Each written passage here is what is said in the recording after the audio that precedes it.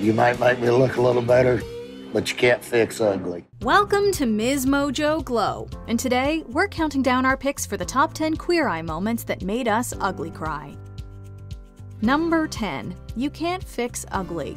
The very first hero in the revival was Tom, who was nominated by his daughter because of his love of jorts and what he called redneck margaritas. Upon meeting the Fab Five, he famously told them that they, quote, can't fix ugly. That's what made the moment at the end of the episode where Tom finally starts to feel comfortable in his own skin so emotional.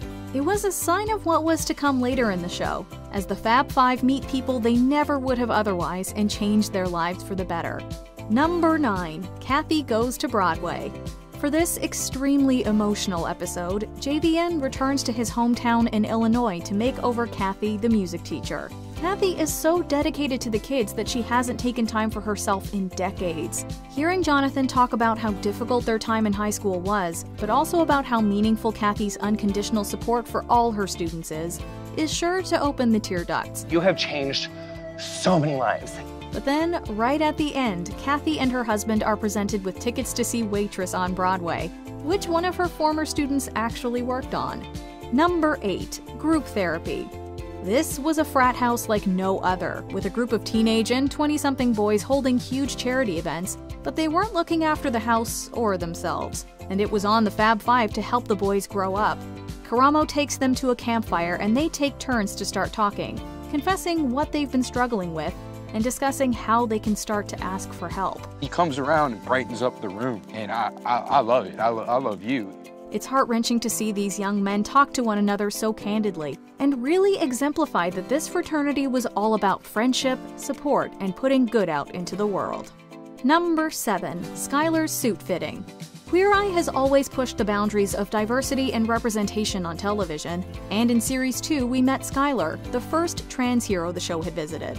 The episode opened with clips from Skylar's top surgery, showing how vital these procedures really are for trans people. Tan then brought someone in to give him a custom suit fitting, after he previously had a bad experience with them, changing the cut of the suit to fit the different proportions of a trans man. Sometimes, things that seem small can mean the whole world. Number 6. Miles Sings. Mama Tammy's episode in Series 2 really wanted to explore that there are often divides between LGBTQIA+ people and religious communities. I'm so blessed to have a mother like I have.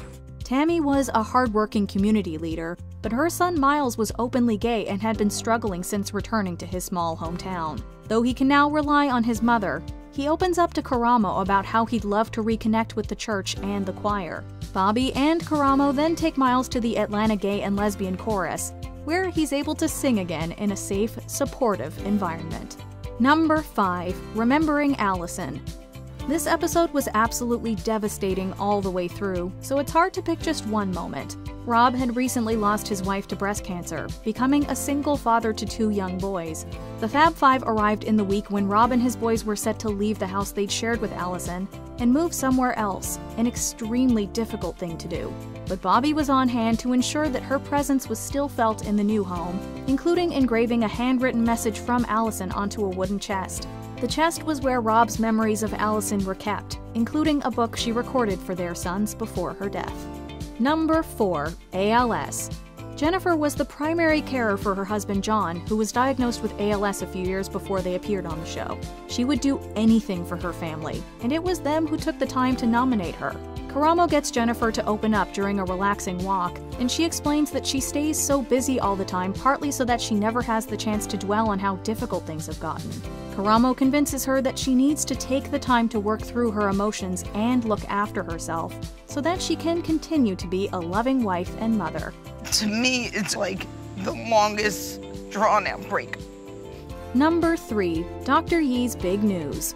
Lily Yee worked for years to complete her medical degree and residency, and had just become a pediatrician when the Fab Five arrived. Throughout the week, they taught her how to readjust to family life after spending so much time studying and working, as she prepares to spend more time with her daughter. But then, at the end of the episode, Lily drops a bombshell. She's expecting again, and there's going to be a 4th member of the family. Because we're actually having another baby. Number 2. William Proposes. Shannon was the one who nominated her boyfriend William, as he wasn't seeing himself as the kind, wonderful person she did. After being together for a long time, though, something needed to change, and William took the opportunity the Fab Five gave him to plan the perfect proposal. He and Shannon visited an outdoor movie theater with a homemade meal Anthony taught him to make, and the proposal film he'd put together started to play. We were crying almost as much as Shannon herself was when he asked her to marry him. Shannon Ann Eller, will you marry me? Number 1. AJ comes out. When we met AJ, he was out to his friends and considering marrying his boyfriend, but with his family and at work, he was hiding his sexuality. Sadly, he was never able to come out to his father before his death, and now wants to come out to his stepmother. He has an extremely personal letter he's written and takes his stepmom aside so that he can read it to her. These 3 words have been an enormous wall between us. The fear of coming out is something LGBTQIA+ fans around the world will understand, but AJ's fears thankfully don't come to pass.